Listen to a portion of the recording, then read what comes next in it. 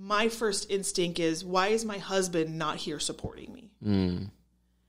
And in his defense, and I know this is not, I mean, we should all just know, no matter what, be with your wife, right? He couldn't grasp it. Like he didn't know how to process it himself. No, not at all. So I felt isolated. I resented him. Why wasn't he there for me? Why wasn't he taking care of me? He was still going to rehearsals. He was still going to work. Like, why is he not here? Yeah. And why am I doing this alone? Yeah. And that caused a huge resentment between him and I. To be honest with you, him and I have never had these conversations. Because it's hard. It's hard, yeah. Even to go 13 years later, why do we have to go back when we're doing so well now? Yeah. Right? There's so many young marriages that's probably dealing with that right now. Yeah. Yeah. And they're like, how do we come back from this? Right. I know y'all said divorce is not an option. I know how do we get our marriage back centered on Christ? The thing that you think that you're missing from your spouse is what you're missing from God. Yeah.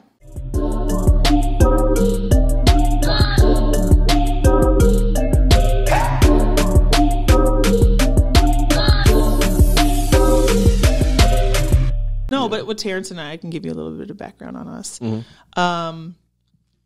I was 17. Let me just set the scene. I was living in Washington State at the time. Okay. And I was dating this guy online, and I wasn't supposed to be. And right? Online dating. Yeah, I was. How was that? Wait, okay, so this wasn't Terrence. I'm sorry. I wasn't dating Terrence online. Oh, really? I was dating somebody else. That was here? No. Oh, just somebody else in general. So you was just like out here in these 17. Online streets just like, dating everybody. Yeah, it was like the online thing, right? Like we didn't know what we were doing. Just in the chat room. Cool. Yeah, you're my boyfriend. You're my girlfriend. But this guy, I was like, oh, I can't stand him. He's annoying, blah, blah, blah, blah, blah. And so I went into a chat room for like 5 seconds. Those of you who don't know, it's Yahoo chat room. Oh, man. Right? I remember them days. There was no such thing as dating sites at the time. I mean, I'm sure there was, but they cost like $500. Yeah, ain't nobody doing that. And I just got an instant message, and it was like, hey, ASL. And I'm like, first of all, who's this? And why aren't we having a conversation? And why are you just automatically asking what my age, sex, and location is? What was your username? And then I married him. It was Hanisi1224. He had to ask those questions. Because he didn't know if it was a girl or a guy. Right. Exactly. Yeah, so. I got your back, dog. Right? I got your back. And so it was, we just were talking back and forth, and my immature self had just gotten a cell phone. And I got a cell phone without my parents knowing at the gas station. So you had a burner phone. Yeah. And my best friend's mom was paying for it. And so Don't you just love the teenage years? Oh my gosh, I'm so stupid. If any of my kids did that today, I would like flip. Ready to fight their parents, dude. I would just fight whoever was on the other end. But I had just gotten this cell phone, and like I'm not thinking, let's be safe. So I give him my cell phone number. And then we just start texting and blah blah blah. We were texting back and forth for a while, and then one night I broke up with this guy because I was talking to Terrence. And then like 20 minutes later, Terrence asked me to be his girlfriend. Okay. Right, Terrence? This was 17. I was 17, but he thought I was 18 because I told him I was 18 because I didn't know what was going on. And so, and then I told him, just kidding. Just kidding. Yeah. I'm 18. I mean, 17. Yeah. This is a story that he tells. He told him everybody at our wedding. She lied to me and said she was 17. I mean, 18. But she was really 17. Yes. You were underage. I was underage. He could have went to jail. Oh, yeah. That's why he said ASL. I said 18. I didn't think about it. He could have gone to prison. You could have had him hemmed up like Josh Giddey. I didn't put two and two together until I was today years old when I realized my husband. Today years old when I realized my husband could have gone to prison. I could have sent my husband to jail for. I'm so sorry. At 18. Anywho, so we started dating virtually, talking back and forth. It was cute, right? We would, back in the day, we'd record ourselves with an actual video camera. You would record yourself talking on the phone? No. On a camcorder. Like, we would record, like, our day. Oh, like vlogging. Is that weird? Like vlogging your day. Yeah, and then we would send the tape to each other. Oh, that's so sweet. I never thought of that. It was so dumb. like, here's the thing. If you go back and you think about it, you're like, who does that? Did you at least film when you went to the toilet? No. I would do that today. I would totally do that today. I believe it. Yeah. Like, yeah, I'm about to go use the bathroom. Let me put the camera down. Yeah. And so I hadn't met Terrence in person yet. And so I was, he had planned to travel to Washington New Year's Eve. And his flight got delayed, so he had to come the next day on New Year's Day. My sister picked him up. Okay, sister. My sister was hungover. Like, I drove. My sister just came just in case, like, he was some crazy murderer. But what would she have done? She was hungover. So I was in this by myself. And so we went to go pick him up at the airport. I was like, he's so much smaller than I thought. And he said, she has a much bigger head than I thought. So we were together forever. No. And, we hung out New Year's. We went on our first dates. We went to a movie. It was kind of like a movie. But not. And then we totally did it. Please, mother-in-law, don't be listening to this. We didn't do anything. They didn't do anything. They just enjoyed each other's time at the movie theaters. Unholy. It got unholy fast. Yeah, it did. Very fast. I said, I'm ready. I did. Anywho, I'm ready. No, I really did say that. Really? Yeah, that's how it started, and then it just didn't stop. Okay. Anyways, TMI, but it's fine. This is a testimony. This is a marriage podcast at this point. It is. But anyways, and so he went back, and we were just continuing to talk to each other online, blah, blah, blah. He took me to my high school prom, so he came back, took me to my high school prom. I've been to one prom. He's been to like 5. Go ahead, Terrence. That's what I'm talking about. I went to 3. I went to 3 proms. You know when you feel special and then you realize you're not? Yeah. You and my wife have the same story. She went about to not being special? She went to one. She went to one prom, and I went to many. I went to 3 different ones. I was actually prom king at my high school. There weren't but 18 of us, but. Process of elimination. So yeah, he took me to prom, and ultimately my plan was to move to North Carolina. Mind you, this is 3,000 miles away. Jesus. Whatever. Yeah. Nobody. I just was like, sure, let's do it. Honestly, this guy you met online. Yeah, let's go. I mean, my parents have met him at this point, so they were fine. I told him I was moving, and my mom made a bet that I would only last 6 months. My dad said I would last a year. Now my dad's lived with you in North Carolina after how many years? How many years have I been here? Since 2005. Whatever the math Since is. 2005? Wow. I don't know math. Wow. I'm a principal, but I don't know math. Or assistant principal. So yeah, I've lived here since 2005, and we've been together since 2004. Wow. You were like a baby at the time. I was 2004. I was 14, 13 or 14, depending on the month. Yeah, because what do you mean depending on the month? Oh, never mind. End of June. I was 12. 2004. I was 13. Yeah, I was 13. I feel old. Okay, so. Yeah, you said 2005. I was like, wow. I remember 2005. You're probably like, wow, you're old. I was 14, 15. There was a lot going on in 2005. My niece Kayla was born in 2005.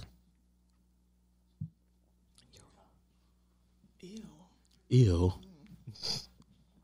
Anyways, so I moved to North Carolina, and his parents think I'm living.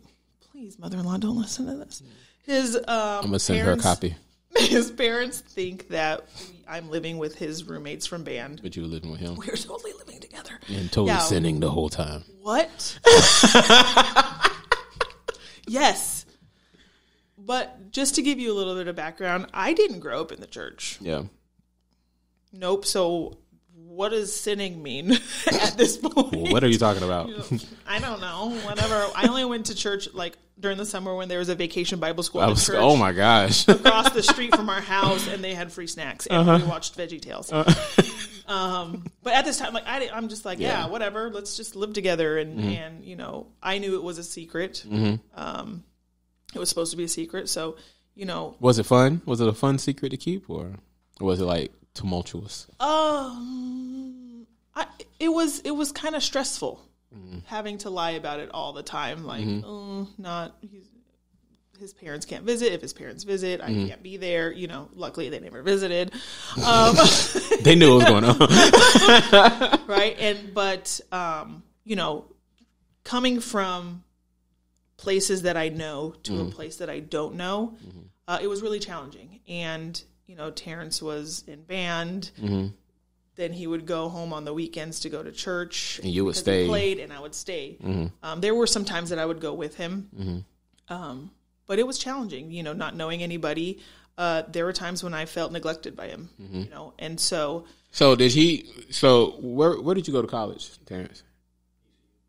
So did you stay on campus, or you lived in an apartment? In Greenville. Okay. But it was a challenge, you know, so I worked at a hotel. I worked at the Hilton, and I would keep myself busy just because if I sat in my thoughts too long, it would drive me insane. Yeah.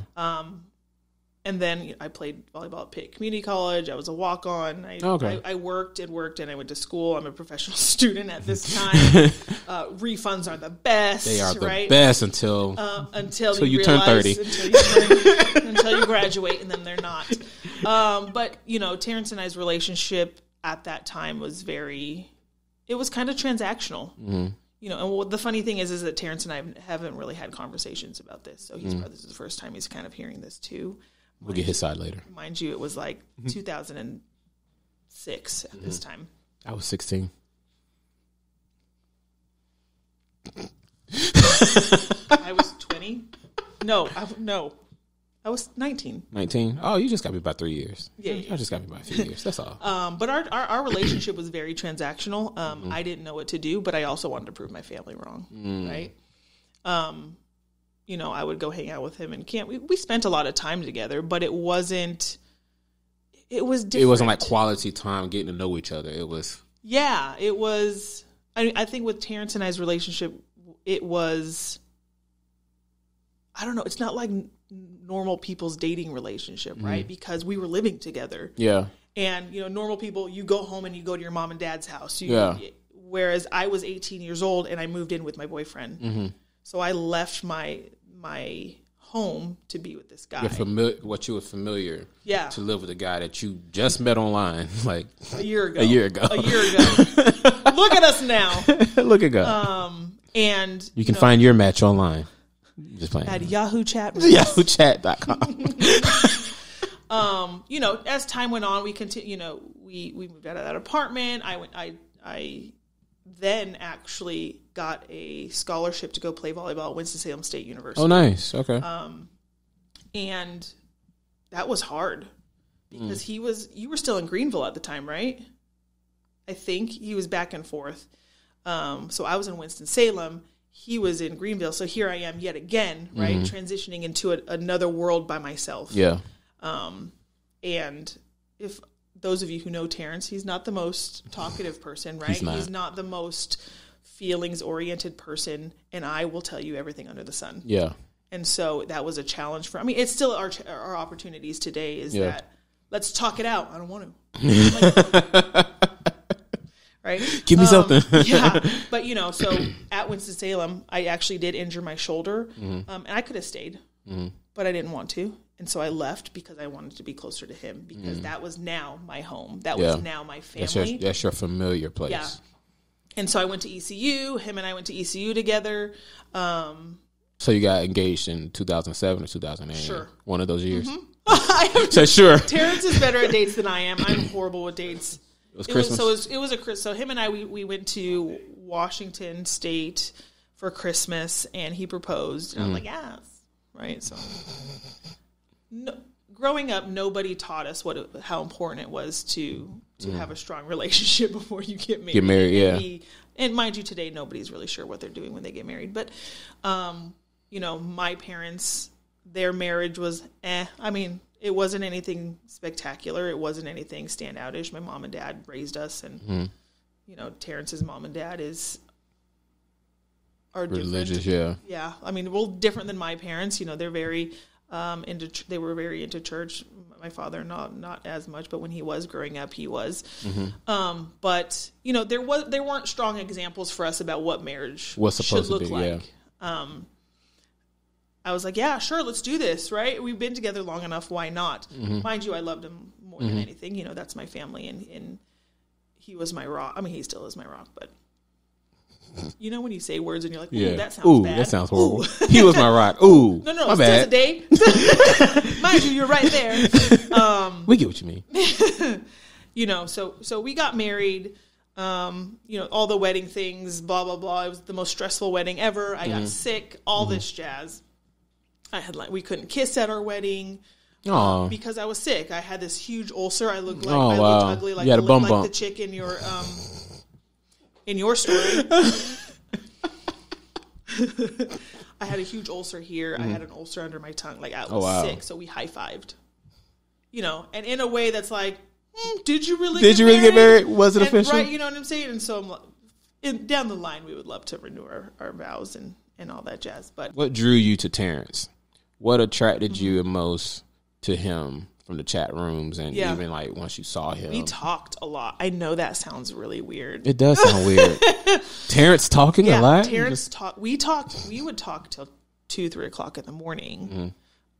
Just like, you see on movies, like we would we would fall asleep and still be on the phone. He would listen to me during the times. So in my family, everything was sarcasm, right? Everything was, I couldn't have those deep conversations with anybody because it was just pushed off as whatever. Yeah. And he was, when your son keeps calling you, you better answer that phone. Your son is calling me.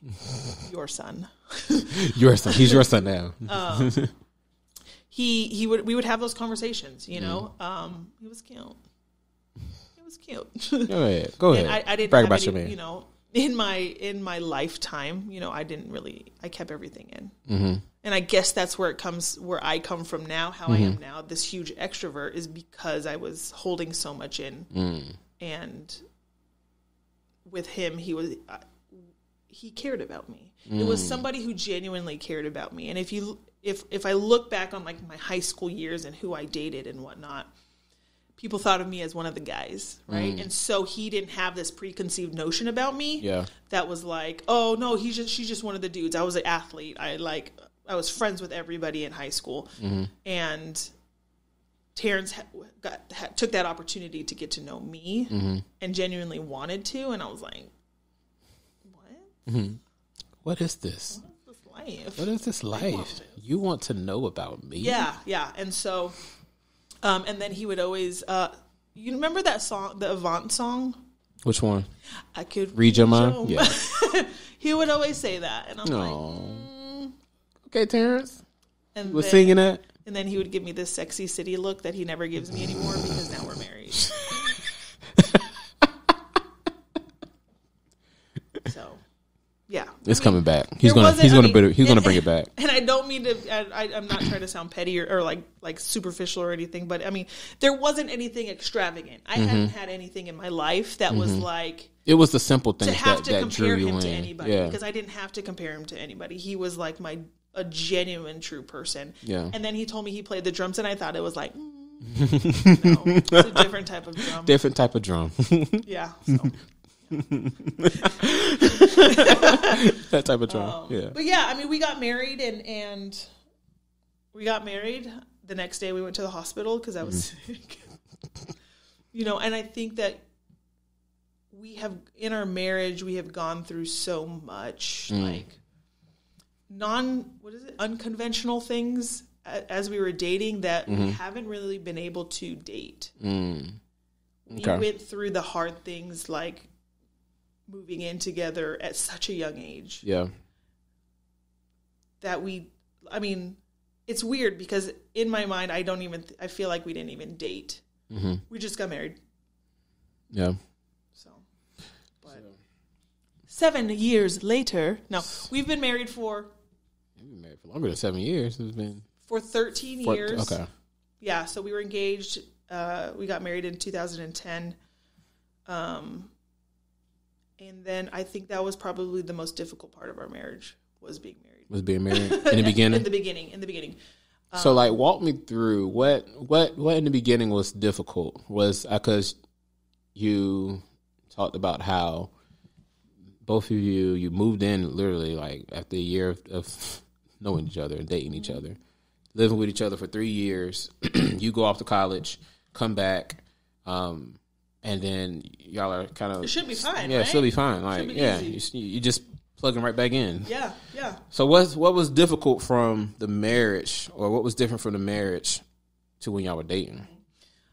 So we live together freely now at this point. So everybody knew we lived together. Mm-hmm. And I don't think that was the hard part. I think it was, so in January of the following year, I actually had a miscarriage. We didn't know how to handle that. Yeah. Like, we're in our early 20s. We're just like, I didn't even realize that I had a miscarriage. Mind you, I'm like, previously knowing that I was pregnant, I'm like lifting up boxes, like, I can still do this. Yeah.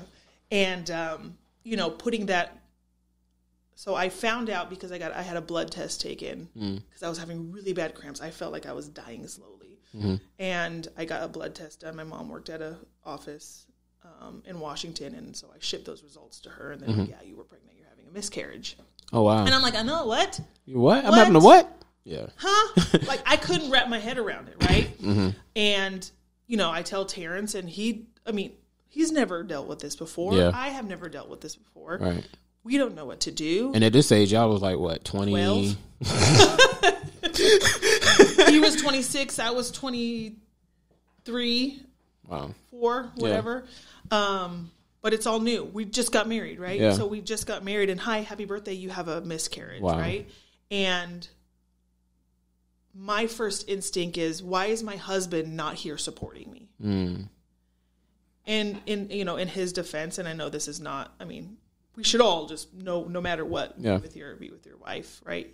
He couldn't grasp it. Like, he didn't know how to process it himself. No, not at all. And like, in his family, when anything bad goes wrong or happens,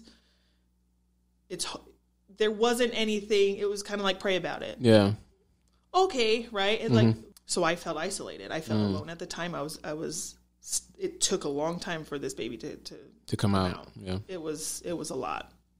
And so I resented him. Now I'd be like, oh, why would I do that? Because him and I have that strong relationship. But back in the day, it was like, why wasn't he there for me? Why wasn't he taking care of me? He was still going to rehearsals. He was still going to work. Like, why is he not here? Yeah.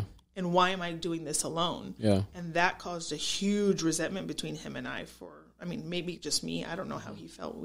To be honest with you, him and I have never had these conversations. Because it's hard. It's hard, yeah. Even to go 13 back. years later, why do we have to go back when we're doing so well now? Yeah. Right? And so time went on. Mm-hmm. I went to school. Mm-hmm. He was in a band. Mm-hmm. He was going to rehearsals. And so we were just living together. We had turned into roommates. Mm-hmm. And I felt alone. So I was just like, fine. Mm-hmm. I'm going to start talking to somebody else. Mm-hmm. Right? And, I didn't get that communication from him. It was, again, how's it going? Okay. Yeah. You want sex from me? Okay. That's it. We were married, but it was very superficial. Transactional, like you said. And so, I was in school, and I was talking to a guy. And we continued to talk to each other. Like, I would sneak off and lie that I was doing something or going to something for school or working, and I was with this guy. Yeah. Why? Because at the time he was giving you filling that void. Yeah, what you needed. He was filling that void of what I needed. He was like, hey, why can't I can give you that? I can give you what you need, right? Yeah. Stupidest decision I ever made. But I know it needed to happen in order for Terrence and I to be where we're at today. Yeah. So yeah, Terrence, at one point, Terrence moved to Atlanta. He didn't know what was going on. Wow. I was continuing to do my thing with this guy, and he was in Atlanta. I was supporting him. And what was in Atlanta? What was in it? He was going to a school. Yeah. Oh, production school. Okay. He was aiming to go to production school and said he was working. Were you working somewhere? At like an inventory place at the time. Because his goal was to go to production school. Yeah. And so, now like thinking back on it, like that was such a-holeness of me to encourage him to go so that I can have this time. Right. That's with the other person. Yeah. And it was my birthday, and this guy took me to South Carolina. And Terrence came back to surprise me, and his stuff was in the house. Oh, wow. Yeah. Oh, wow. Yeah. So that was huge. It was stupid. 100% regret it, but I know it had to happen. Right. Yeah. But I think so on that story, hell and high water break loose, like everything's going crazy. Everything's my going car's down. Taken away. My father-in-law hates me. Everybody, like his entire family finds out. And I'm like, why? Why? But if you think back on it, he didn't know how to handle it. So he's going to the people that he knows to help support him. Right. Yeah. Which makes sense. Yeah. No fault in him. And you didn't have your family down here either. It's just you. Again, it's just me. My dad says you need to come home. And I'm like, okay. So I go home.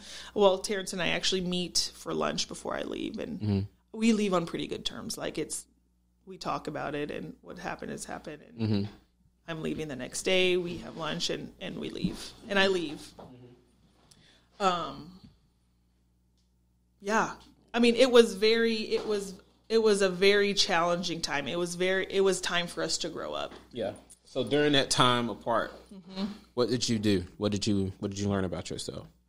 Nothing. I seem like the worst person in the world. And it's okay. I'll take that.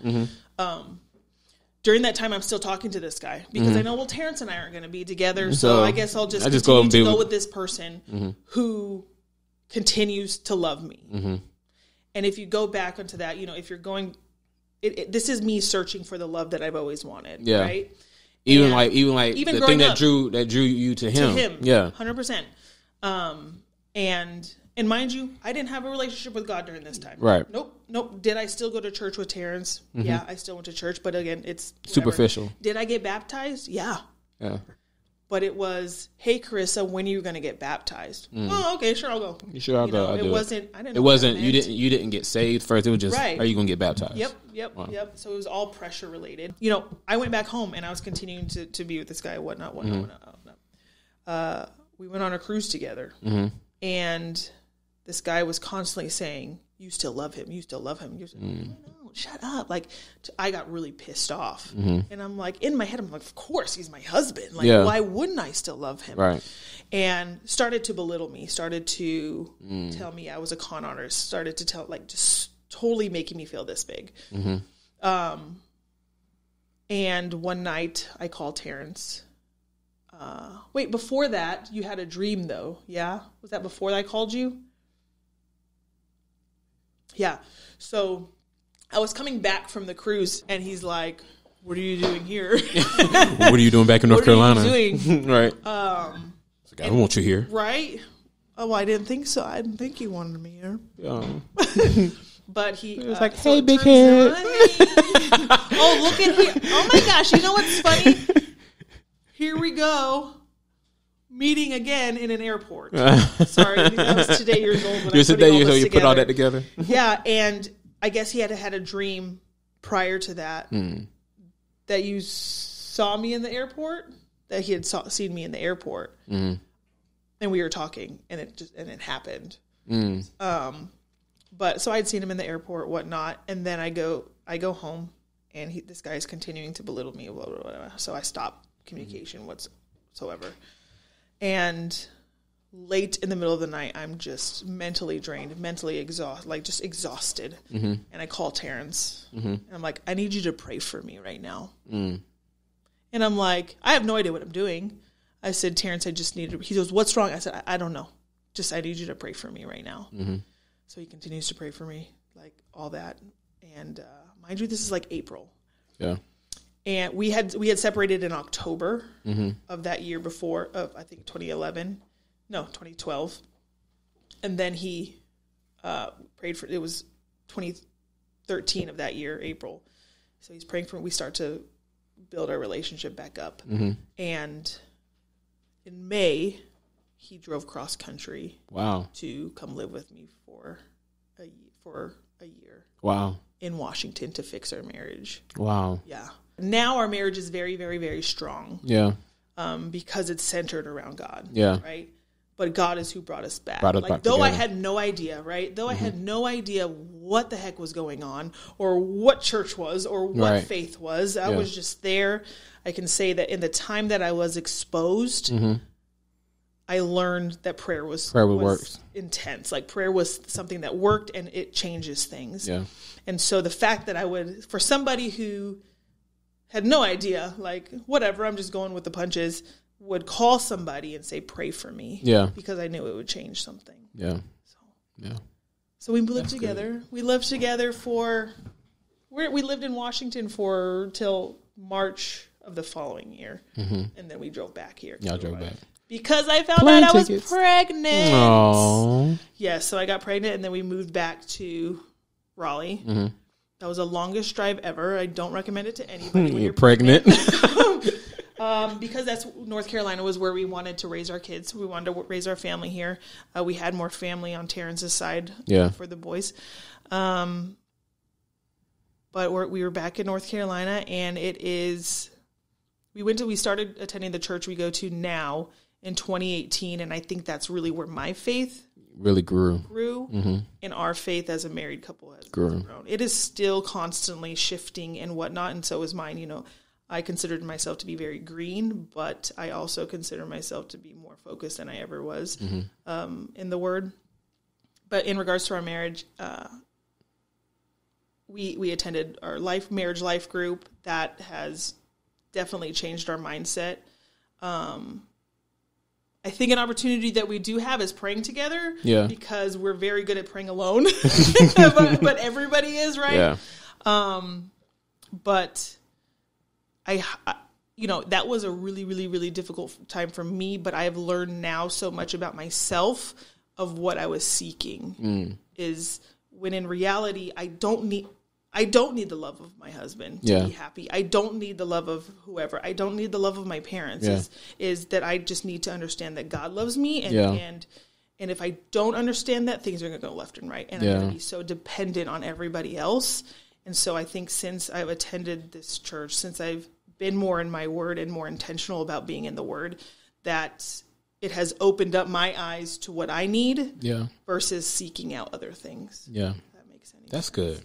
I think that's the biggest thing about marriage is that you don't really find out how strong you are until you're able to face those problems and face what really was the root of everything. Yeah. Because for me, it's like, hearing your story, hearing that, it's like, man, it's like y'all both came back from a situation that really could have or should have ended your marriage. Yeah. But y'all came back. Yeah. And it wasn't like what you said. It wasn't the acceptance and the love of Terrence. It wasn't the acceptance and the love of this guy. It wasn't even the acceptance and the love from your parents or your upbringing. Yeah. It was the acceptance and the love of God that brought you back together. I think that is powerful in and of itself because so many people, and I'm not just limiting this to women, but guys too.